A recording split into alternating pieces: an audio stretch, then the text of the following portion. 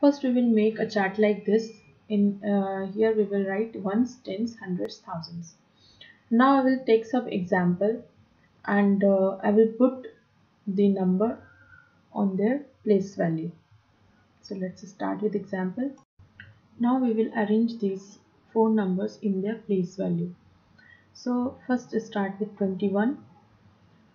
To arrange the numbers in their place value, we will start from right side of the number, from this end and this column.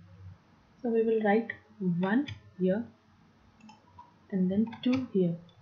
So place value of 1 is ones and place value of 10 is 2 is tens. So come to next examples. 6 to 9, 9, and then we will write 2 here and 6 here. So place value of 9 is ones, place value of 2 is tens, and place value of 6 is 100. Now come to example 8721. So 1 I will write here, 2 here, 7 here, and 8 here. So place value of 1 is ones, place value of 2 is tens, place value of 7 is hundreds, and place value of 8 is thousands. Now come to this 2000.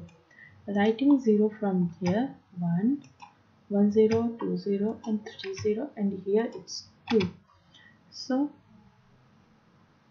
place value of 2 is 1000 and there is no another number. So in this way we put the numbers in their place value. I hope this video will help you.